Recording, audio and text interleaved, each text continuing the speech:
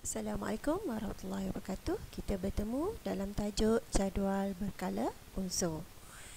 Jadual berkala unsur, kita tengok dulu perkembangan. Bagaimana jadual berkala unsur ni boleh wujud Jadual berkala unsur, tujuan dia adalah untuk mengelaskan unsur kimia yang diketahui dalam bentuk jadual mengikut ciri-ciri tertentu. Sejarah perkembangan jadual berkala unsur bermula daripada Antoine Lavoisier, di mana beliau telah mengelaskan unsur mengikut kumpulan tertentu seperti kumpulan gas, bukan logam, oksida, logam. Pengelasannya kurang tepat kerana cahaya, haba dan beberapa sebatian dianggap sebagai unsur.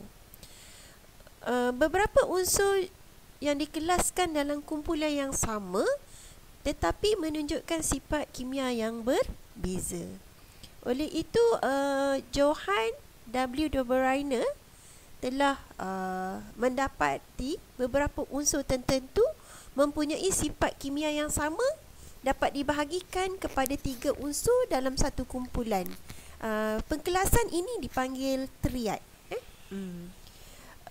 Pengelasan ini hanya terhad kepada beberapa unsur sahaja, jadi tak berapa sesuai. John Newland, beliau pula menyusun unsur mengikut pertambahan jisim atom, di mana dia menyusun 7 unsur dalam satu baris. Kenapa? Sebab unsur yang ke-8 mempunyai sifat yang sama dengan unsur yang pertama. Beliau menamakan susunan ini sebagai hukum oktav. Kemudian muncul Lothar Meyer.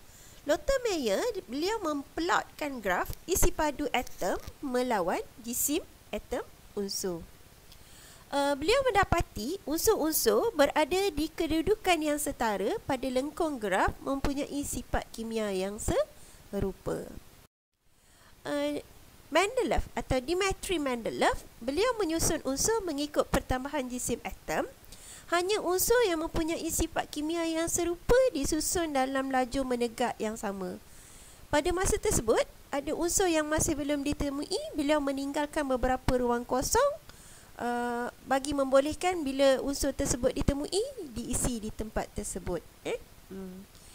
Cadangan Dmitri Mendeleev ini ditambah baik oleh Henry Moseley, di mana beliau menemui setiap unsur tu ada nombor protonnya.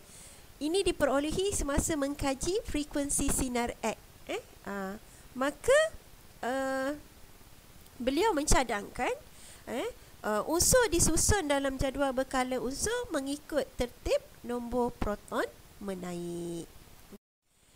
Itulah digunakan sehingga sekarang prinsip asas penyusunan unsur-unsur dalam jadual berkala unsur, di mana unsur-unsur disusun mengikut tertib menaik nombor proton. So, laju menegak dalam jadual berkala dipanggil kumpulan, manakala laju yang melintang dalam jadual berkala unsur dipanggil kala. Kita lihat kumpulan dengan lebih lanjut. Kumpulan adalah laju menegak dalam jadual berkala unsur, dinomborkan dengan 1 hingga 18. Tu laju yang menegak pertama. So, kumpulan 1, kumpulan 2, kumpulan 3, kumpulan 4, 5, 6, 7, 8, 9, 10, 11, 12, 13, 14, 15, 16, 17, 18. Ada 18 kumpulan. Di mana setiap kumpulan mengandungi unsur-unsur yang mempunyai sifat kimia yang sama. Beberapa kumpulan diberi nama khas. Kumpulan 1, logam alkali. Kumpulan 2, logam alkali bumi. 3 hingga 12, unsur peralihan. Kumpulan 17, halogen. Kumpulan 18, gas adi. Kedudukan suatu unsur, kedudukan kumpulan sesuatu unsur boleh ditentukan berdasarkan bilangan elektron valensnya. Kalau unsur tersebut mempunyai bilangan elektron valens 1 atau 2, so kumpulan dia sama dengan bilangan elektron valens tu. So kalau kumpulan 1, maksudnya elektron valensnya 1.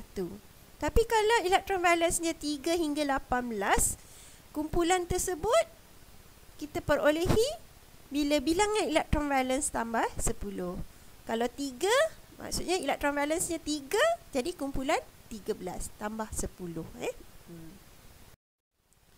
Kala adalah laju melintang dalam jadual berkala unsur, dinomborkan dengan 1 hingga 7. Kedudukan kala suatu unsur ditentukan oleh bilangan petala yang berisi elektron. Kala 1 ada 2 unsur. Kala 2 ada 8 unsur. Kala 3 ada 8 unsur. Dan seterusnya kala 4, kala 5, kala 6, kala 7. Ada 7 kala. Okey, kita akan lihat hubungan antara susunan elektron suatu atom unsur dengan kumpulan dan kala. Sebagai contoh, kita ambil lithium, nitrogen dan kalsium. Okey, nombor proton lithium 3, nitrogen 14, kalsium 20. Okey, kita buatkan susunan elektron dia dulu. 2, 1. So, gambar rajah susunan elektronnya, kita dapati petala pertama ada 2 elektron, petala kedua ada 1 elektron. Jadi bilangan petala ada berapa? Ada 2. Kala dia sama kalau bilangan petala yang berisi elektron 2, so kala 2. Kalau bilangan elektron valens ada berapa? 1. Kumpulan 1. Okey? Seterusnya untuk nitrogen, apa yang kita kena buat dulu? Susunan elektron. Dapat berapa? 284. Okey? Kalau kita lukis susunan, gambar rajah susunan elektron, kita akan dapat gambar macam ni lah. Jadi kira petala yang berisi elektron ada berapa? 3. Okey, so jadi dia kala 3. Bilangan elektron valens ni ada berapa? 4. Kumpulan tambah 10 So jadi kumpulan 14. Sebab 4 tu lebih daripada 3. Okey, kalsium 2882. Gambar rajah susunan elektron dia 2882. Jadi bilangan petala yang berisi elektron ada 4. Jadi kala 4. Bilangan elektron valens ada 2. Jadi kumpulan dia kumpulan 2. Tak perlu tambah 10. Okey, cikgu harap semua dah faham macam mana menentukan kumpulan dan kala bagi sesuatu atom unsur. Okay? Latihan. Nyatakan kumpulan dan kala bagi unsur di bawah. Okay? Berdasarkan gambar tu, kumpulan berapa? So, langkah pertama, apa yang kita kena buat? Tuliskan susunan elektron supaya senang kita nak jawab. Dapat 285. Okay? Kemudian, tentukan bilangan elektron valens. Ada berapa elektron valens? 5. So, kalau 5, kumpulan dia kumpulan 15. Okey, pandai. So, langkah ketiga, tentukan bilangan petala berisi elektron. Ada berapa? 3.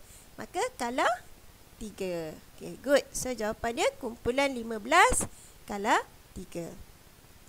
Untuk mengukuhkan kepahaman lagi, cikgu harap semua boleh membuat latihan ujikan diri 4.2 buku teks muka surat 84. Okey. Hantar jawapan dalam Google Classroom. Okey, sebagai akhir jadual berkala unsur. Inilah dia So cikgu harap semua dapat kenal pasti kumpulan dan kala. Di manakah kedudukan unsur dalam jadual berkala juga telah pun kita pelajari. Okey, jumpa lagi dalam tajuk akan datang.